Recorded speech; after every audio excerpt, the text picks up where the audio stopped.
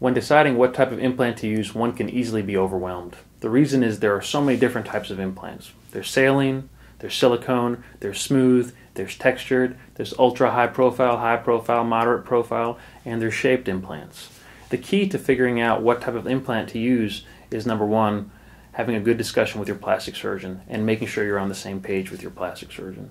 The key to doing this is, number one, to have a physical examination where the plastic surgeon will check your tissues and see what can easily be accommodated in your body without causing a problem. And then to identify what your goals are. Do you want to have a natural appearance? If you want a very natural appearance, then a teardrop-shaped new, quote, gummy bear implant may be the right thing for you.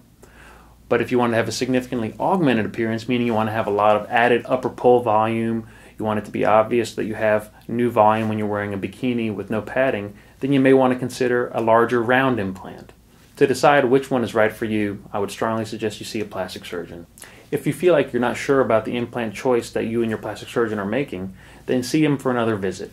I'll often see my breast augmentation patients at least twice before making final decision regarding what implant to use. And even the day of surgery, we may adjust things a little bit.